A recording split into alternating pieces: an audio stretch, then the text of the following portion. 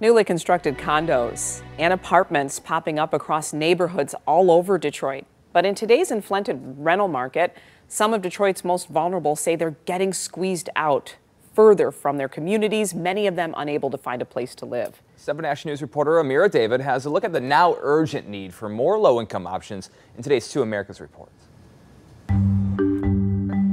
Take a drive through Detroit and you'll be hard-pressed not to hear this sound. It's a sign of change, but not a sign everyone necessarily welcomes. How long at this point have you been looking for a new place to live?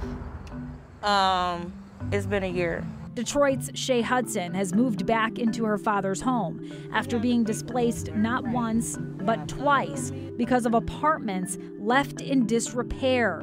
She shows me this video of what conditions were like. That is the water currently flowing from the sink right here. Safety a top concern. Shay could no longer afford to stay. She can also no longer afford to move. But the mom of 3 needs low-income housing. Pre-pandemic, making ends meet was tough. What percentage were you paying out just to live? Basically the whole check. The entirety of her $600 budget was for rent, and today no longer cuts it. Rent prices are still spiking in Detroit with a 28% increase since last year, putting a squeeze on the most vulnerable. Where do you channel your frustration?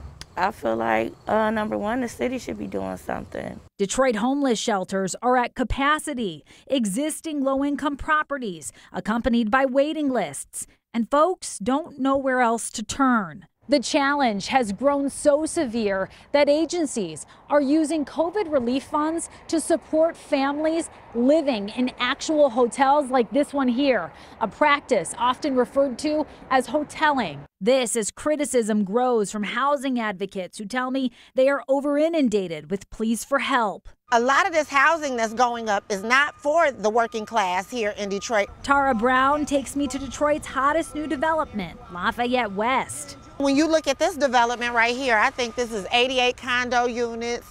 Touted by the city as an alternative for lower-income Detroiters, just 20% of this $150 million apartment complex has been pegged for affordable housing.